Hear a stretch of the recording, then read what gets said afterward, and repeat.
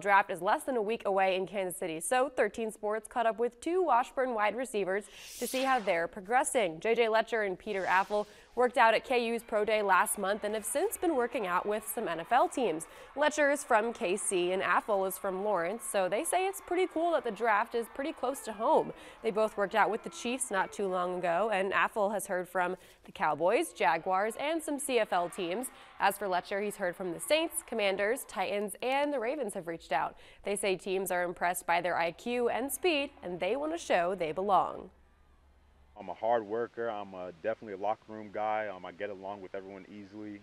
I definitely like to get together with the coaching staff and just kind of dissect the game and learn more. So I'm definitely a student of the game.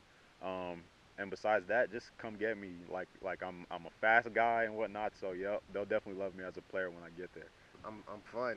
You know, I could get along with anybody. I know the game. I want to learn more about the game. I have no problem studying film. You know, I love football, so being a part of a team and being around the team more often is obviously going to be beneficial for them, but also for me. They say Washburn and head coach Craig Schurig got them to this point, and they're looking forward for what's to come. Now,